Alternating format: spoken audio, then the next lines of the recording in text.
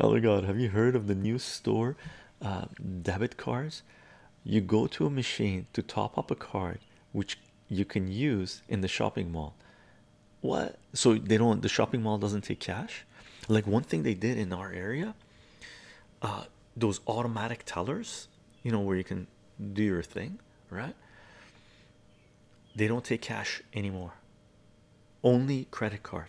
I've seen multiple people go up there, scan their thing, right?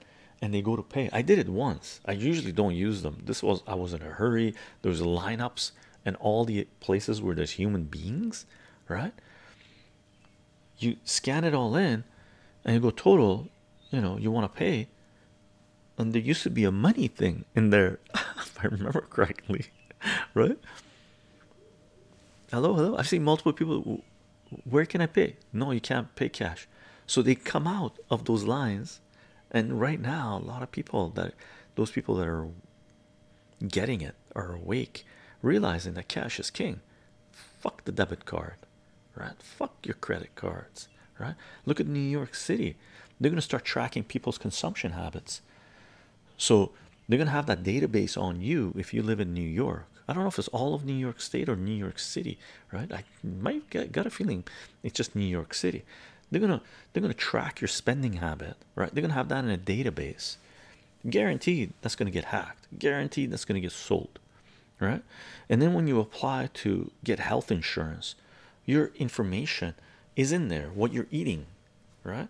Now the statisticians, right, those who do actuarials, I never been able to pronounce that, right, actuarials, they're going to give those variables some kind of weight, right? And that all goes into an equation, calculation, and you're going to start paying insurance premiums based on your diet, to the calories you eat, to the amount of fat you consume, to the amount of the number of rum balls you eat, right, to how much preservatives you consume, right?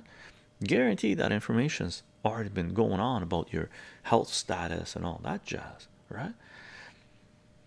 So more and more people are starting to use cash, and I've seen people pull out of those lines of automatic tellers and go line up behind cash registers to pay cash. Okay, just a heads up.